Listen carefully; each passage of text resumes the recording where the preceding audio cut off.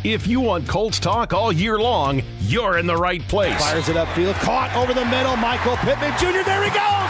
He's at the 40, he's at the 30, slips out of a tackle, 20, 10, 5, touchdown!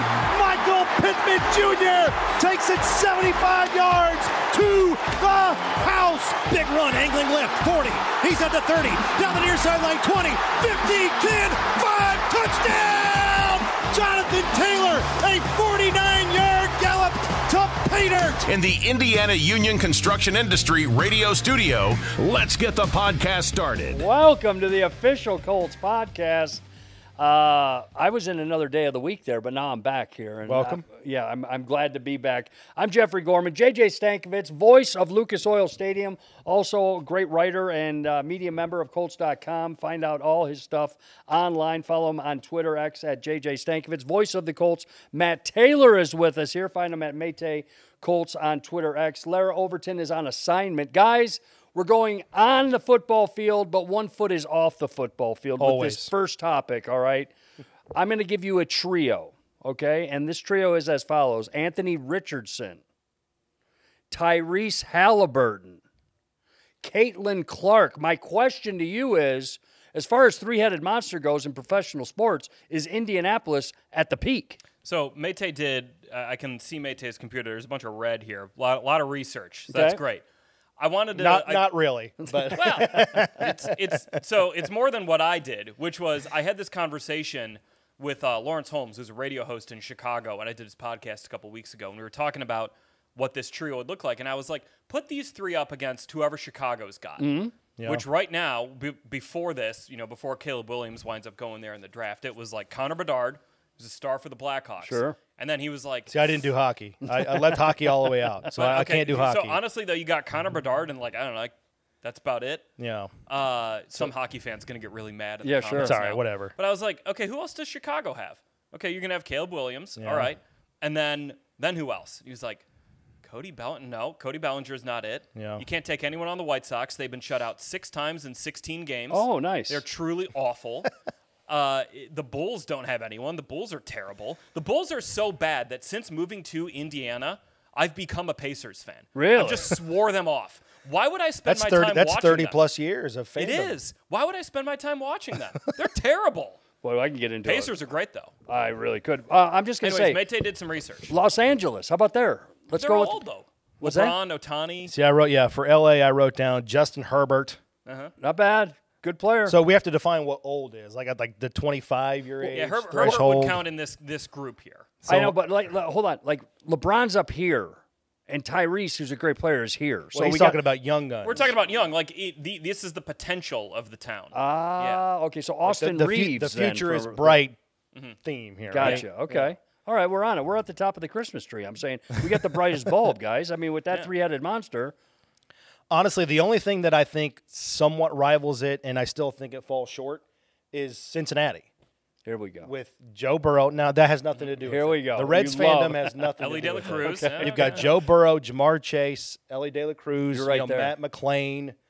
Matt McClain's shoulder. Good pull. Very much this year out of the question. Good pull. Yeah. See, I couldn't even do that in my head, and I'm glad you did that. Good pull. I think that's right up there with Indianapolis. But, I mean, New York has Daniel Jones, if you want to classify him. You got Julius Randle, but he's 30. Aaron Judge is 31. Juan Soto's 25. Yeah. So, I think Indianapolis kind of wins the mantle there. Okay, we do win the mantle. So, by the way, welcome Caitlin Clark, and I can't wait to bring, How cool was that? Yeah, pretty cool. I mean, the two-time back-to-back player of the year. Did you see the atmospheric game bridge for the draft party? Huge. Yeah. One of our graphic designers, Grant, he's got season tickets, and he went there, and it looked incredible. Really? When they announced, with the Fever select Caitlin Clark, whole place goes nuts, and it looked like there was a good crowd there. Like, excellent. I'm very excited for to go to some Fever games. Get on that bandwagon. All three of those players are the arrow is up, and that includes Anthony Richardson and obviously Tyrese Halliburton getting ready for the playoffs. Congratulations and good luck to the Pacers. Okay, let's talk about in our own backyard right now. Big week, guys. Big week. Players are back in the building. Everybody's around there talking to players and such today. One of the top things is, JJ, we're going to hear from DeForest Buckner and you. Mm-hmm. You caught up with him earlier today, but that's a big buzz around here. I mean, putting 2 years on that contract, being one of the best paid defensive linemen. What does that mean for this whole thing as far as the defensive prowess, Gus Bradley's defense? I mean, I think you can look at this defense, and DeForest Buckner's kind of been the engine that runs it. Him and Grover Stewart in the middle of it. They've been a driving force of whatever level of defensive success the Colts have had since Buck got here in 2020. It's been those two guys in the middle, wrecking stuff against the run, wrecking stuff against the pass. But the thing with Buckner, and this goes for, I think you look at, Grover Stewart, Kenny Moore, these other guys who the Colts have rewarded. These are guys who are pillars within this team. They're guys who, whether they lead by example or lead through their words, these are guys who you want to have around. You are sprinting to the negotiating table to get something done to keep DeForest Buckner here.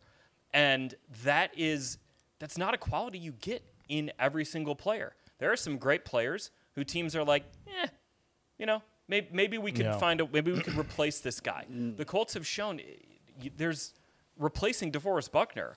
It's something we haven't really even thought about because he doesn't miss any games. Right. But this is a guy who, Mate, I think he's one of the most indispensable, if not the most indispensable guy in this defense. Well, he's missed one game since 2020, and it wasn't because of injury. Yeah. He was a close contact due to COVID. Wow. Right? So you're talking about the durability, the consistency, and you're right. If you're talking about most indispensable Colts, at least since 2020, it's probably a tie between DeForest Buckner and Grover Stewart.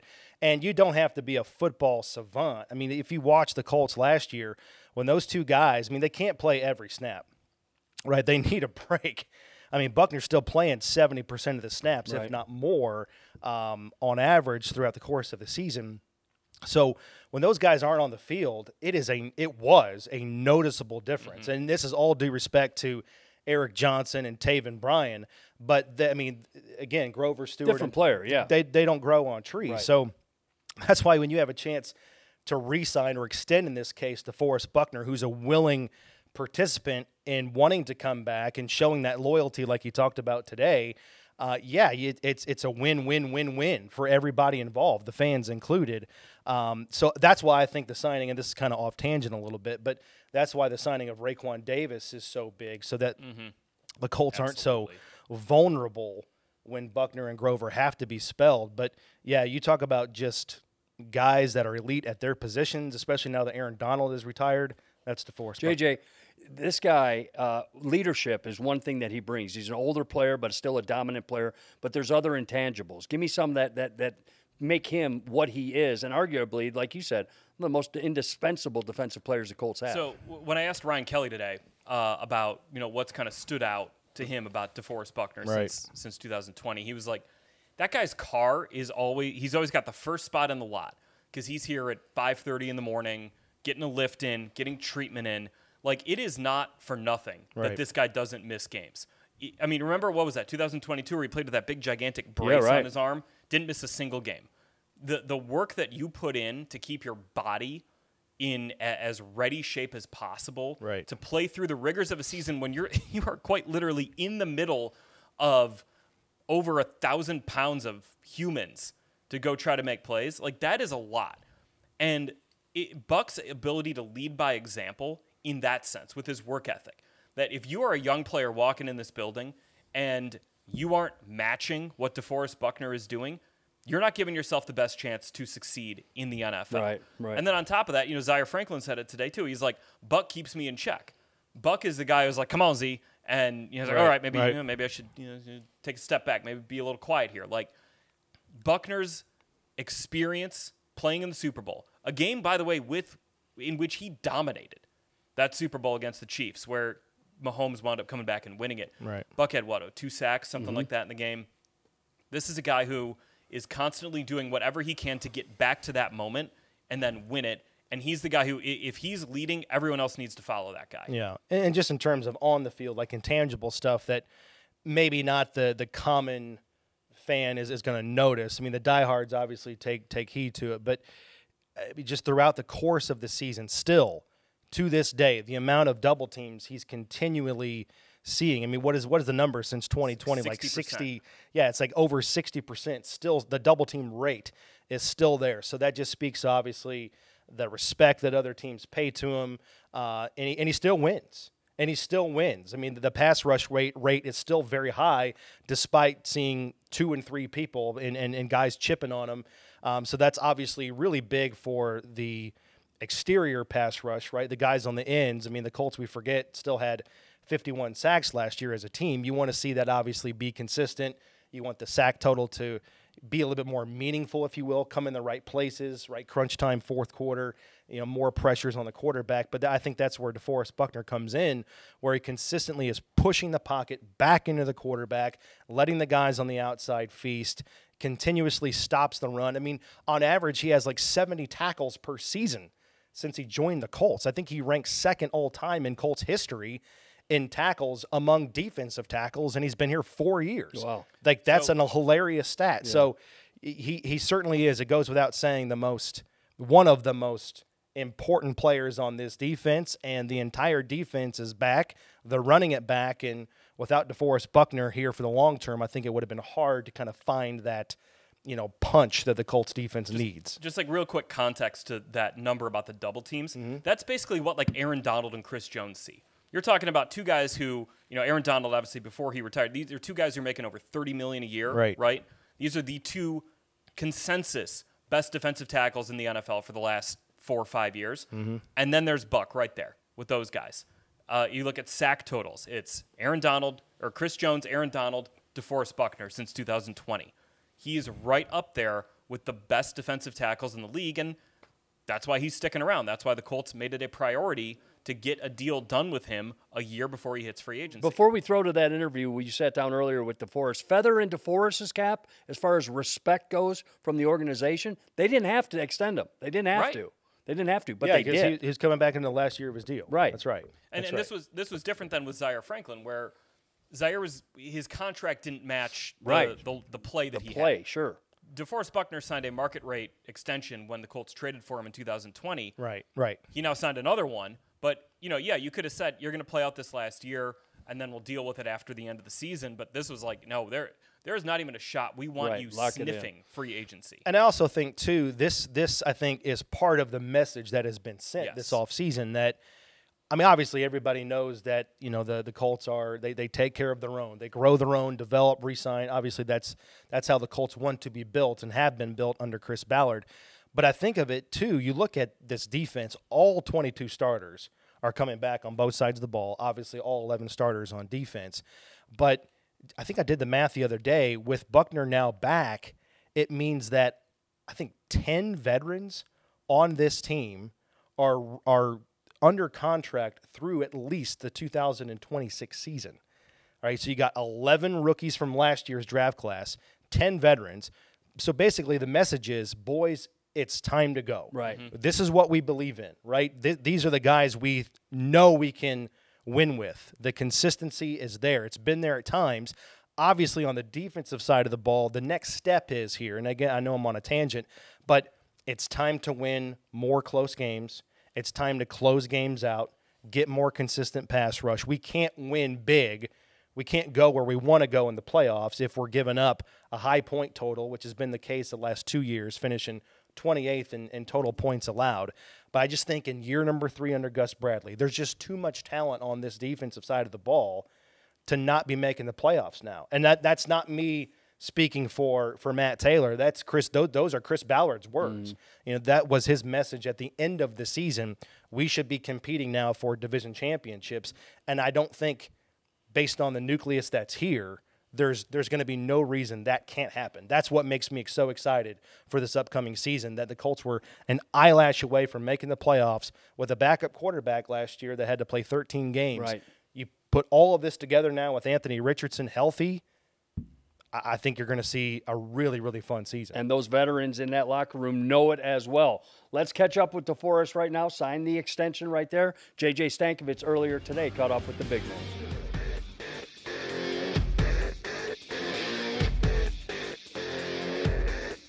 All right, I'm JJ Stankevitz, joined here by Colts defensive tackle DeForest Buckner. DeForest, congratulations on signing a contract extension on Monday. Sir.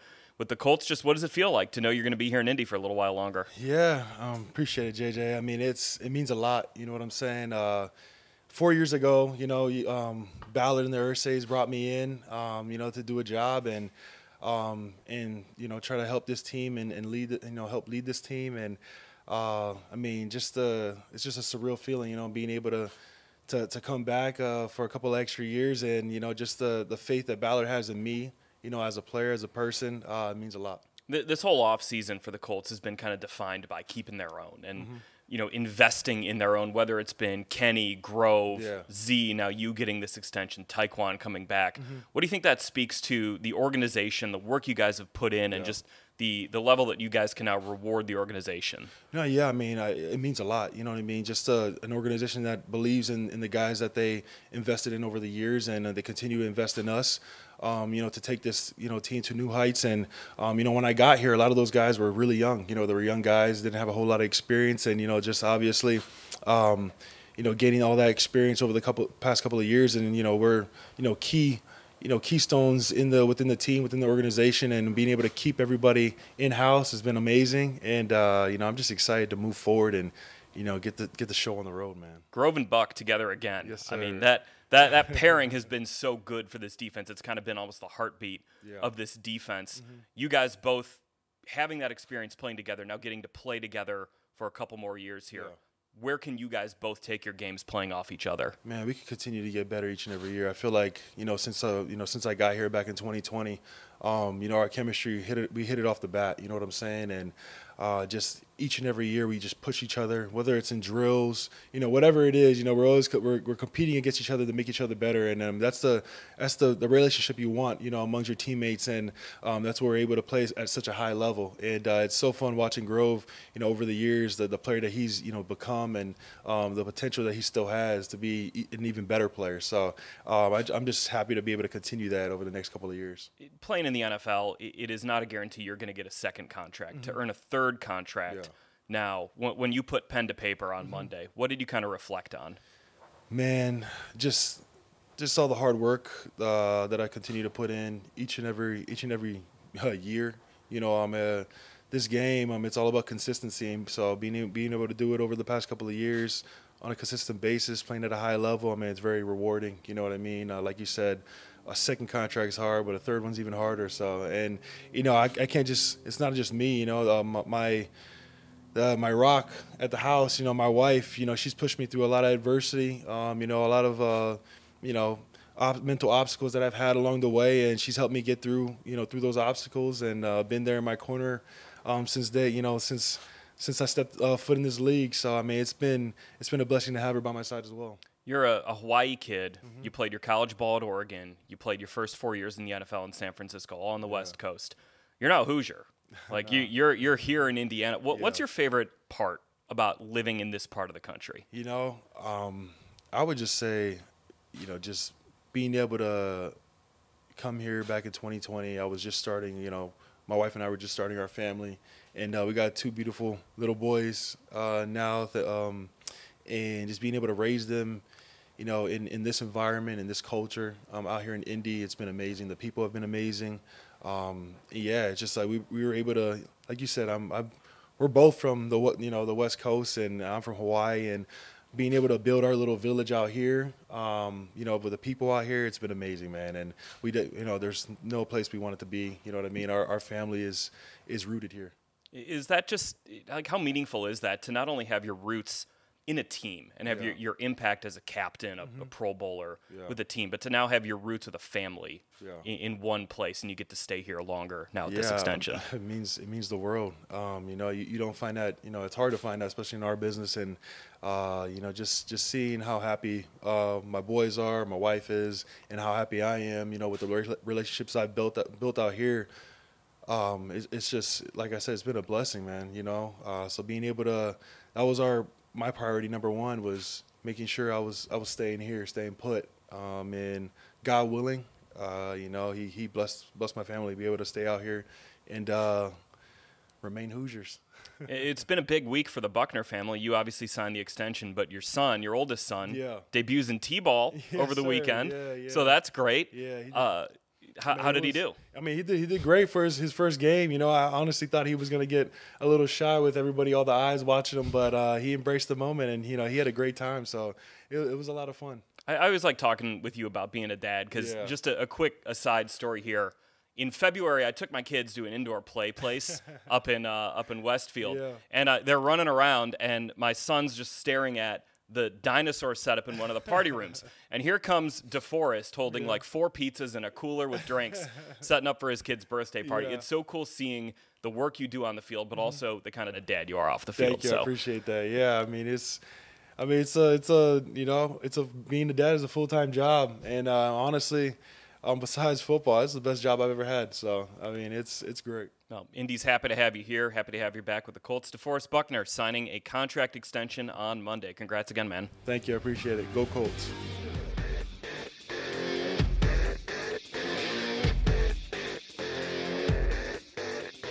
JJ, pull one thing from that interview.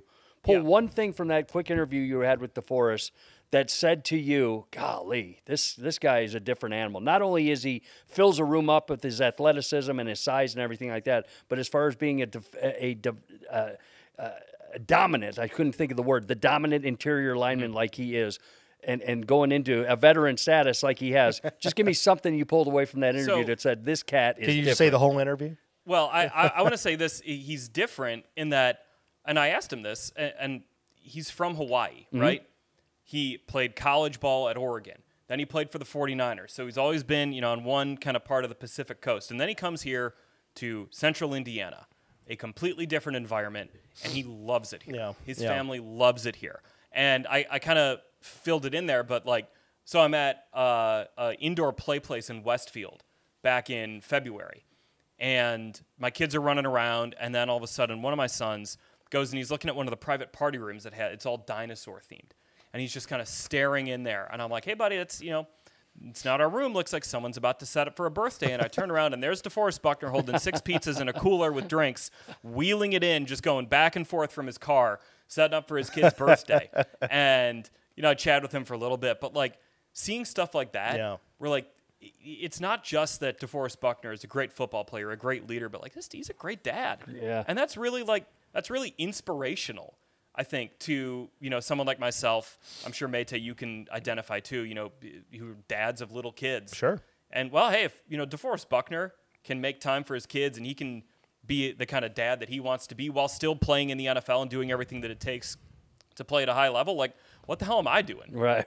Right. It even that leadership and that, hey, follow his example even goes beyond just what the guy does for his teammates. A special breed, obviously, watching them coming in from, like you said, coming out of Oregon, going to San Fran, then, being in the heart of his career right here. It's amazing. A lot of players were in today. A lot of players caught up with a few of us. Mayte and we sat down with Michael Pittman Jr., and when you brought up DeForest's kids, that's what reminded me. And I said it to Pittman Jr. either. We've literally watched this cat grow up in front of us, and his whole demeanor and his mentality and his approach to this game has now changed because he has 2 youngins at home. 2 youngins, and he's also, I think, deliberately responsible, if that makes sense. I mean, we talked all about the farm and how he got into that and why it's so important to him. And, he's an outdoors guy. He's an outdoorsy dude. He loves to obviously farm and hunt and fish. He just likes to be outside in the elements.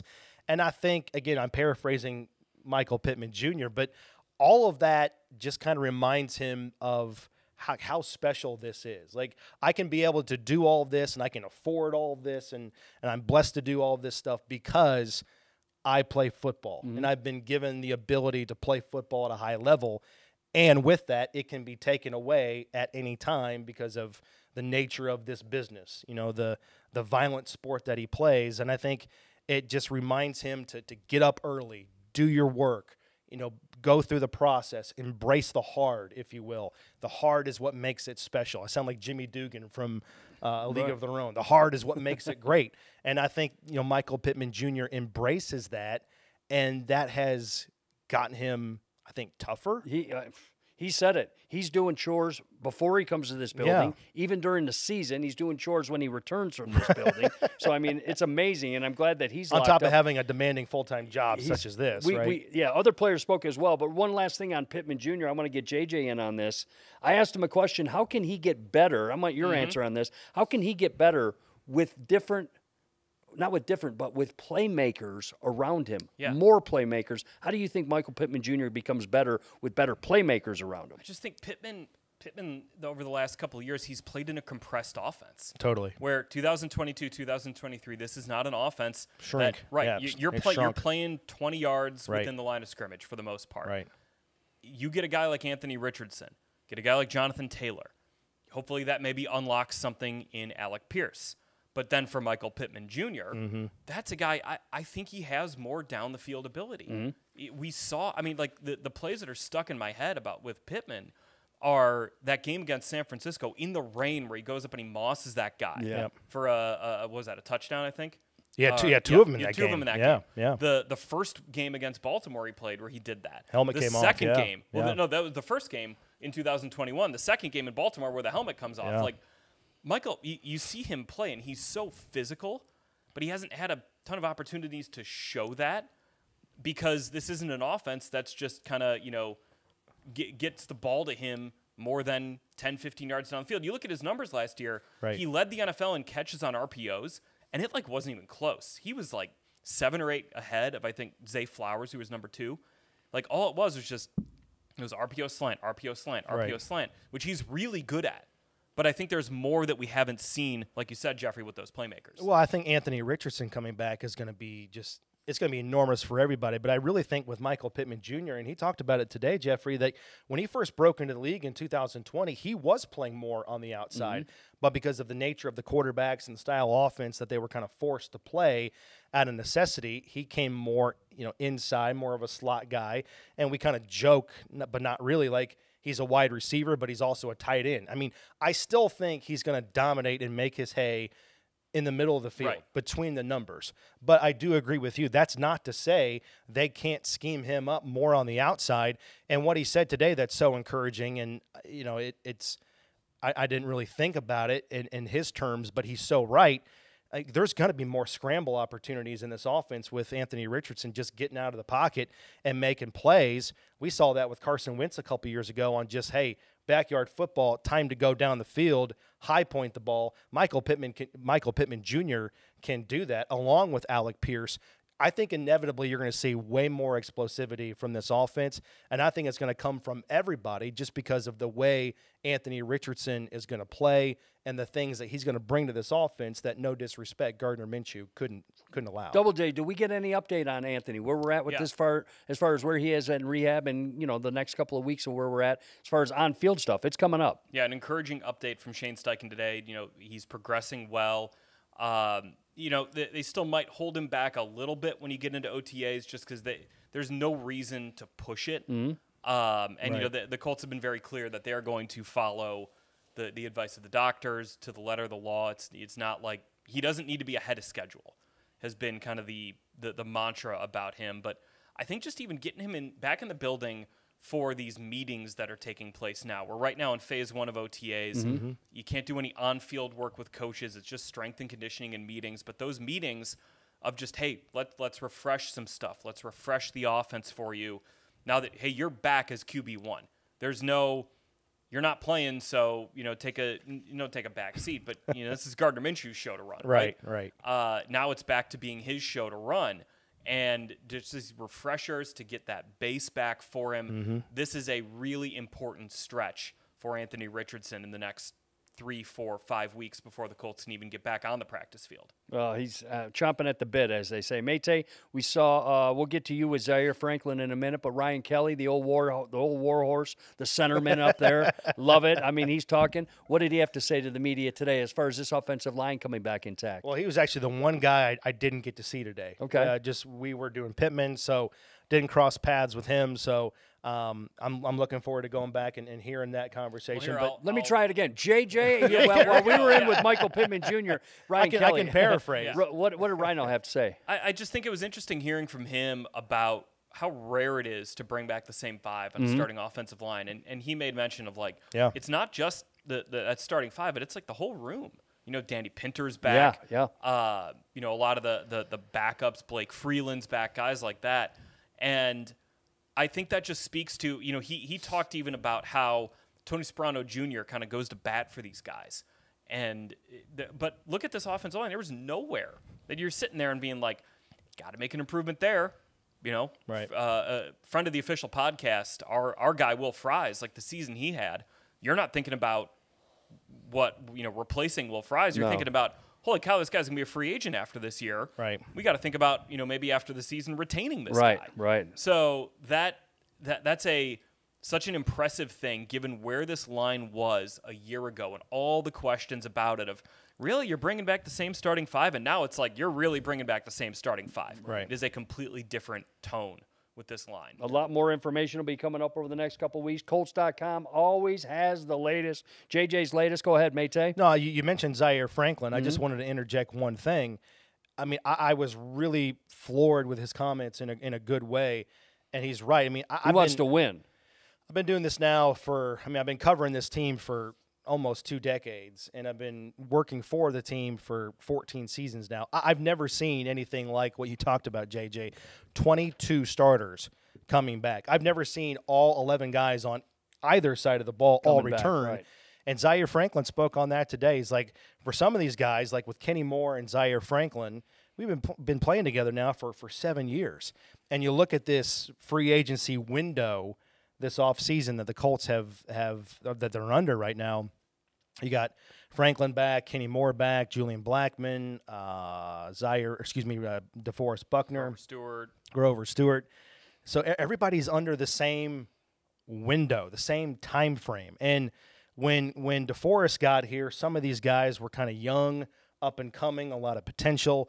Now that potential has been realized. And again, there's just too much talent on this defense for it not to be elite. And so you look at it, everybody's under the same window of contract.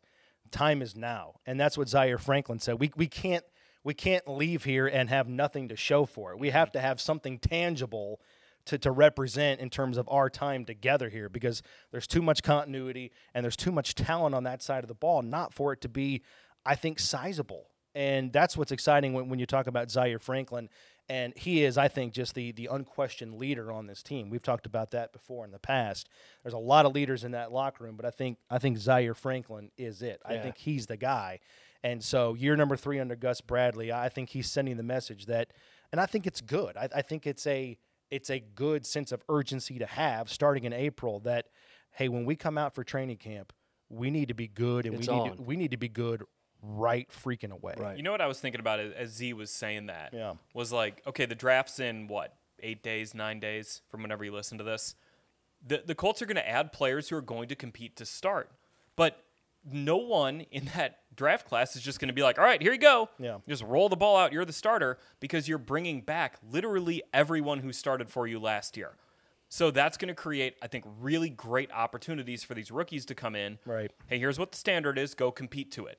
And if you're the 15th pick, the 46th pick, the 82nd pick, whatever it might be, you're going to have to compete with guys who have been here. It's not, we signed this mercenary for, 1 year, $3 million, and it's pretty easy to unseat this guy. It's guys who have equity in this building, guys who have strong relationships with their teammates, that now those are the guys you're going to have to beat out. And I think that makes everyone better when you get into training camp. Best players will play. Hey, coming up, we're going to talk with Anthony Castonzo, Larra Overton, who's not here today. Caught up with him just a couple of days ago, the superhero from the West Coast, Anthony Castonzo. This was a great interview. Yeah, he's a good. I listened to the whole thing. This is a great interview. And he's a good dude, and I really do think he's going to be in Hollywood one day. Not saying he's not now, but I mean, I seriously think he could do a Hollywood movie as a superhero. Anthony Castonzo, the big. He looks like one. He does look like one for starters, but his whole mentality has changed and everything, and you can find that out. That's coming up in a minute. But one question, and it's a tough one because I'm playing the devil's advocate in this chair, and I'm reading online, and I'm hearing what I'm hearing about the draft and everything coming up. Mayte mentioned it earlier. JJ, I'm going to start with you. 2 consecutive seasons, 28th defensively in giving up points. 2 consecutive seasons, 28th. Everybody wants playmakers. Bring in this guy for Anthony Richardson. Get this other. Trade up the next 4 first-rounders to go get this guy. Not so fast. Guys, defensively speaking, you're not shocked. And we've talked about the cornerback position and edge and whatnot. But are you really shocked if Chris Ballard sticks at 15 and takes a defensive player strictly based on those 2 stats that I gave you earlier from the last 2 years? No. I mean, absolutely. That would be a very reasonable thing to do when you're looking at your team and you're saying, where can we add talent? Where can we add competition? Right. And, okay, yeah, this defense did keep everyone from last year. But, okay, that doesn't mean you can't just stay the same. You don't want inertia to set in. You want to be, okay, let's go get everyone better. And if we need to jolt a room by adding someone to it, let's go do it. I mean, I think if you're looking position-wise, I don't think you say anything's off the table, even though you did just commit a lot to defensive tackle, say with Buckner, Stewart, Raekwon Davis. Right. Maybe that would be a surprise, but also if a guy's sitting there at 15 and you think this guy's the next Aaron Donald, why wouldn't you take him? Right. You know? So there's that would absolutely be a path for the Colts. But Shane Steichen talked about it today. I thought this was a really good answer. He got asked, like, you're an offensive guy. Do you have to almost fight the urge to pound the table for offensive guys in the draft room? And he goes, yeah, that's a good, but I just want a guy who's going to help us win. Yeah. And at 15, you have a chance to get a difference maker, especially if there are 4, maybe 5 quarterbacks that are off the board. That means you're picking 10th. Right, exactly. right. Because you don't, hey, for the first time in 12 years, you don't need that guy. Sure. So that's great. So Right.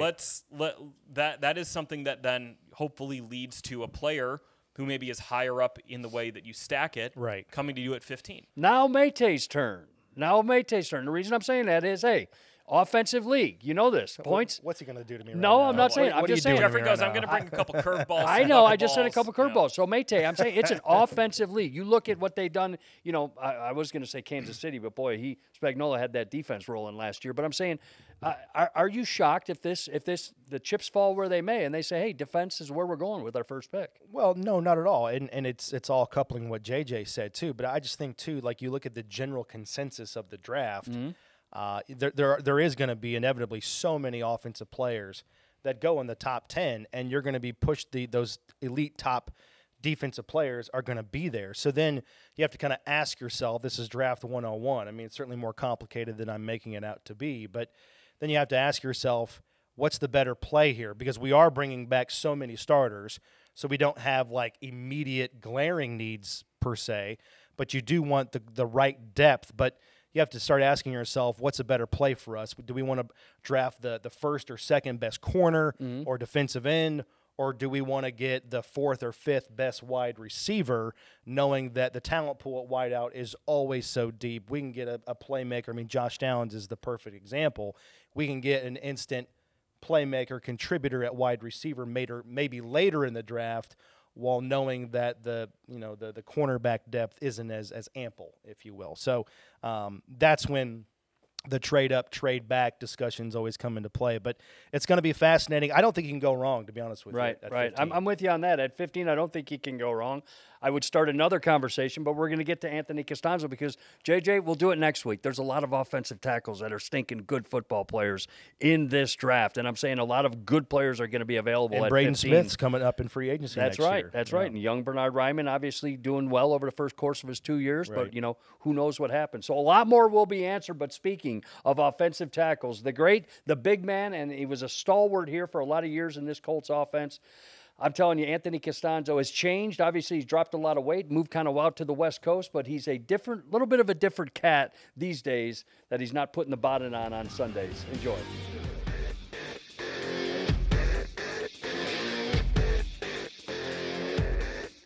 Well, we welcome in one of the all-time greats to wear the horseshoe, the left tackle. I tell you what, when Anthony Castonzo was in the building, that's all we had to say. If he's in the building, he's starting. Hello, this is a man that did not miss football games from high school to college to professional. If you were eligible to play, you were playing, and obviously with a long career here in Indianapolis at the left tackle position. The first question is the obvious one. Do you miss the grind of the day-to-day of this league where you're at in your life now?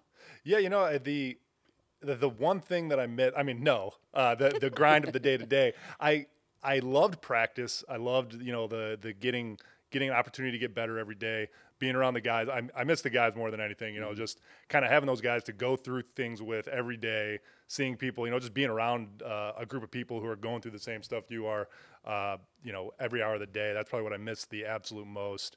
And I always loved practice. What I don't miss is that overarching stress of what's going to happen on game day. If I get beat for a sack, that's going to be very bad for me and the family name on the back of my jersey and the team name on the front of my jersey. So let's it's like that. The overarching stress I don't miss, but that day-to-day grind I actually really, really enjoyed. You were a pillar, it has been described, of this organization, of the roster, of course, in your time here. It's always so good to get you back. I got the note that you were going to be in town, and I was like, clear the schedule to get AC back here. What brings you back to Indiana? Because you're in California for the most part now. Yeah, so my brother actually last year was like, we got to see the eclipse in totality. Like, this is a once-in-a-lifetime opportunity. And I'm like, yeah, absolutely. And he was talking about going to Texas or something, and then I saw the path, and I'm like, goes right through Indianapolis. Let's go to Indianapolis. I got people to see. I wanted to stop by the Colts facility. So ultimately, the purpose for the trip out here was the eclipse, but I get to see a lot of friends, and I get to come around this building and see a bunch of people that I haven't seen in a while, too. In the opportunities, because you don't get many to come back into the building. You've been back to some games here or there. Yep. Who are the people that you're like, I got to go see anytime that you are around the building or, at the stadium? Jeff Gorman is number one. I mean, it's really all the support staff, everybody who's still here that was here when I was here, in the equipment room, in the training room, in the weight room. And DT, DT has been here since I first got drafted here. I'm going to go see the guys in the back. I'll go see Ballard and see the crew back there. It's really anybody who was here when I was here, was a big part of my life. So it's like, if they were here, then I want to see them because they had a big impact in my life. Anthony, you had to replace what you brought for over a decade to this game. And to me, to even see you on Tuesdays, your day off and stuff, you were ticked off. I mean, because you were sore and you got to get ready for the Wednesday and then you got to get ready for the Thursday and put it back up on. How do you replace that in your life? Because that's a as I call it, it's a violent car crash bar room once a week, big old fight, Donnybrook, and now that's not in your life. How do you kind of take that sort of intensity you have and shift it now after your career? It's hard. Football, is a violent game, and it's a game where you get to kind of express that violence in a safe spot. So I definitely miss that. That's something that you can't do as a normal person. Like, it's just illegal. Like, you can't do it. So just having to tame that back. I still work out really hard. I basically live my life as if it's a permanent off season now. So it's not like I'm just kind of getting away from everything. I've created a schedule that is basically the same schedule that I would have adhered to in the off season. It's just that now I don't have a season to prepare for. So it's you in the best shape of your life right now?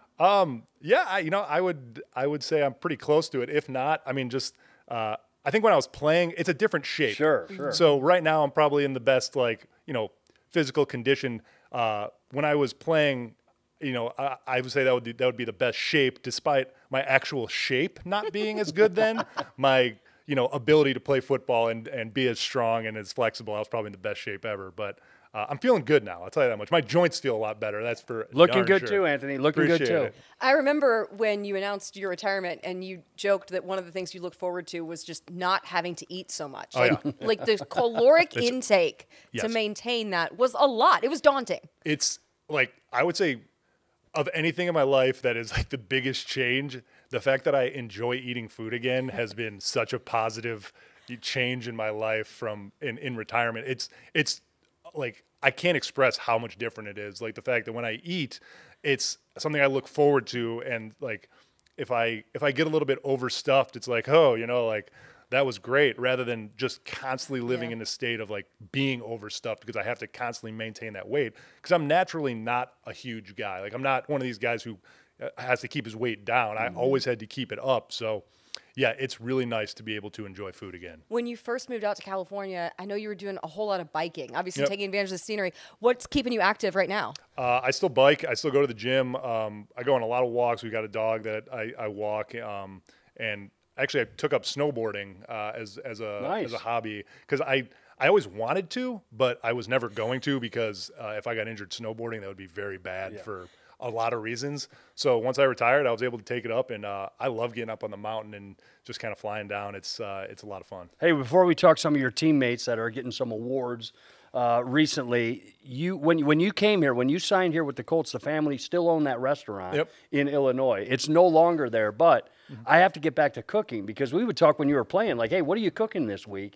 Is cooking still a big part of your life? Yeah, it's huge. I mean, I've really gotten into meal planning, like just because cooking every meal every day gets a little daunting. But when you again, part of my structure, I truly live my life structured as if I'm still a football player. At the beginning of the week, I literally write out Monday through Sunday, and I have every meal that I'm going to eat. So when I go to the grocery store, I know the exact amount of groceries I need to get. I'm a very structured person, and it's really nice. And you work in like, oh, I'll be going to a restaurant for this meal and for this meal. Sometimes when friends are like, hey, you want to go out to eat? I'm like, it doesn't fit into the schedule, but I guess that I can move things around. So yeah, it's just finding kind of living in that same structured world of that I lived in with football, but just now the structure just comes from me, like a weirdo instead of from an external source. Yeah. Well, Jeffrey mentioned we're going to talk to you about one of your teammates, Dwight Freeney, and the fact he's going into Canton, going in the Hall of Fame later this year. Coming in as a rookie, can you describe for someone what that assignment was like going into training camp when you had to face off not just that guy, but on the opposite side, it was Mathis coming from there? Yeah, I think I could just say that in one story that sticks in my mind, which was after my first practice.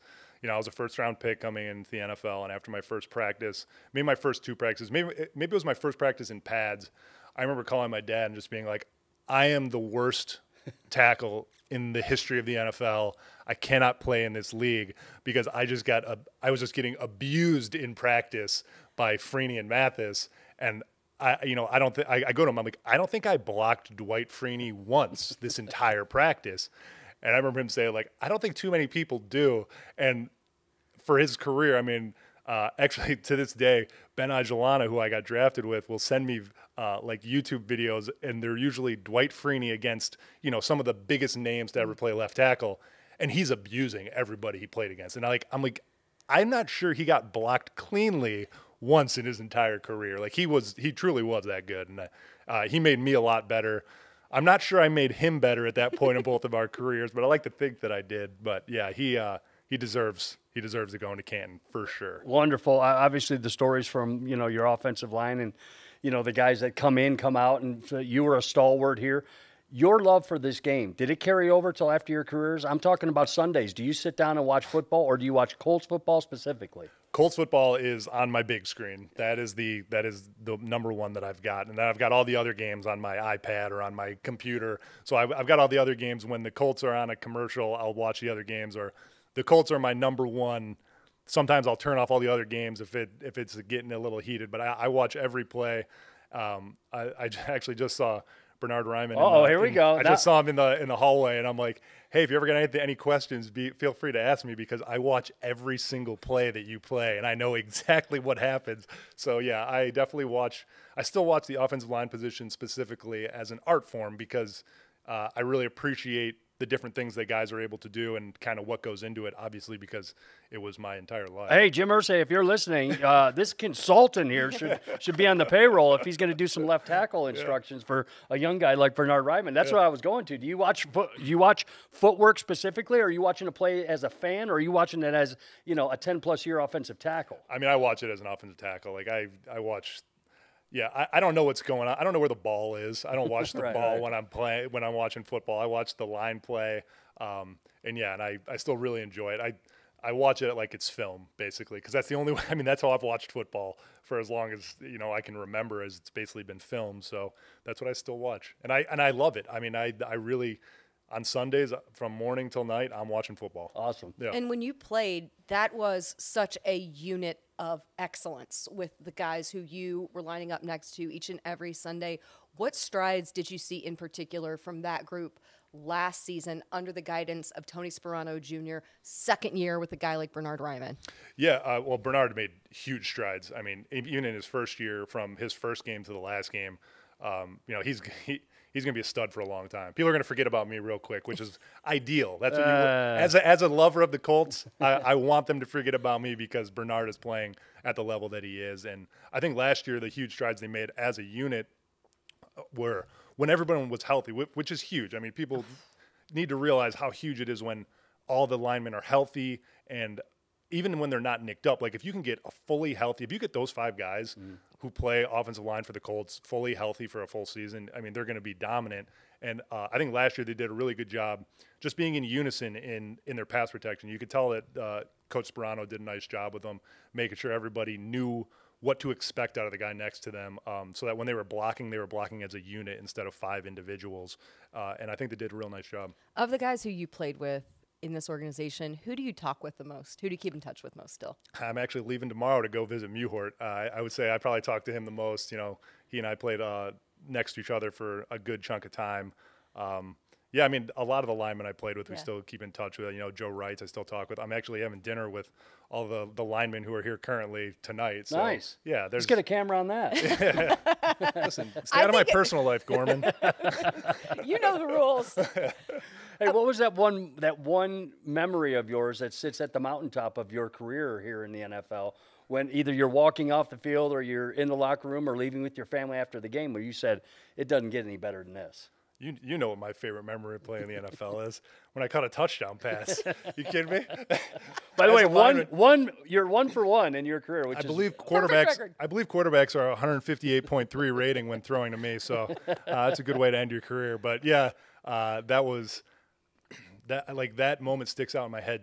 Like I remember it so vividly because I remember Reggie running into the huddle, and he just looked at me and said, "Don't screw this up." And I'm like, "Don't screw what up?" And then he called the play, and I'm like, "Oh, I'm about to score a touchdown pass. This is awesome." And my claim to fame, regardless of anything else that happened in my career, is that on a play, Reggie Wayne was used as a decoy so that I could get open to score a touchdown. How about that? Hey, I'll take it. The poor defender that had that coverage and assignment. No, the beautiful thing is that there was no defender that was assigned to me, which is why I was so wide open. I love it. One thing that I don't think many Colts fans would note, but you are not the only Castonzo family member with imprints on this organization. Correct. Our content team puts out a couple times a year these fantastic illustrations to the credit of your brother. Yeah, my brother's an incredible talent in terms of artistic ability. He can do anything drawing wise and conceptually. The way that he can create backgrounds. When you look at those cartoons, don't just scroll through them. Look at all the little details that he puts in the background, like Easter eggs. Yeah, he puts little Easter eggs in everything, and it's really fun. And he takes a lot of pride in that stuff, and he will not put it forth until it is absolutely perfect. And yeah, he's pretty incredible. You'll see those. It's usually like 4th of July, over the holidays, like Christmas time, kind of all of that is when we have seen a number of those. So it's the same meticulous nature that you practiced when you were playing and that you still have as part of your very routine regimen with your workouts and your eating and all of that. That is a consistent Castonzo family trait. Absolutely. And shameless plug, check out his Instagram at CBillDraw. CBillDraw. That is the brother of Anthony Castonzo. He does incredible stuff. It's amazing. Hey, when Colts fans think of you, like we talked about, just an iron, you're an Iron Man. You showed up, you played. I always hated it when you were injured on that training table. You couldn't even talk to him around then because he was so ticked off. But he always talked to me. I think that was just you. That was different. I was just always ticked off when I was talking to you, Gorman. that was it. But do you think about stuff like that? The consistency that you had, and the ultimate thing as far as an individual franchise go is the Ring of Honor. Is that anything that's ever crossed your mind to be part of this Ring of Honor here in Indianapolis? That's up to Indianapolis. The biggest thing about my career that I look back on that I'm really proud of is the fact that when I retired, I could say I had no regrets. I had no regrets about the amount of time. Like, I wish I would have, concentrated more. I wish I would have put more time into this. I put everything that I had to be as successful as possible on the field. And sometimes I wasn't. Sometimes I was. But what I can look back and be extra proud of is the effort that I put forth and the fact that I put everything that I had to kind of give what I had for the city, for the team, and for my teammates ultimately. So yeah, accolades have never really been something that I was striving for. I just wanted to improve every day. So I'm happy with the way that things turned out and the career that I had. Good. I hope there is not another, major astrological event that has to happen to bring you back. Right. I hope that we can get you back at some point, for a game this season, just to hang out and enjoy. So it's always great to have you back. Yeah, it's good to be back. Being around the facility, it's nothing but good memories here. If you're in Southern California and you see somebody take a wave in from the beach or boogie boarding or cycling or mountain climbing, it might just be Anthony Castonzo, one of the best to ever wear the horseshoe right here. He's back to say hello to you Colts fans and to Larra and I. Appreciate the time. It's always fun catching up with you. My pleasure. And we will do it again in the future. I give you that promise. Love it. All right. Thanks so much to Anthony Castonzo.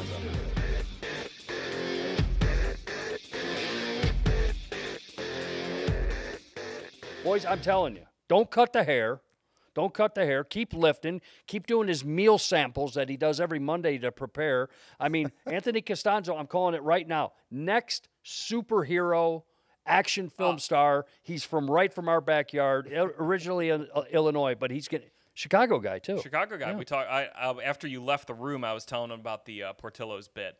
And how you told Alec Pierce once that you don't like wet meat. It is wet meat, though. Yeah. I mean, let's not Oregano's. start this again. That was the name of his place. Oregano's. His family's restaurant. Also, after he was done recording, I was chatting with him, and he was talking, with me and Larra.